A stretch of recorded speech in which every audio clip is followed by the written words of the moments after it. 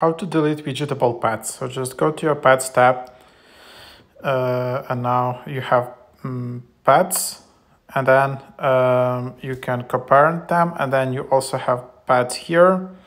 If you tap on the path, you can just tap inactivate, and then, like for example here, just tap inactivate, and then you just make it dormant.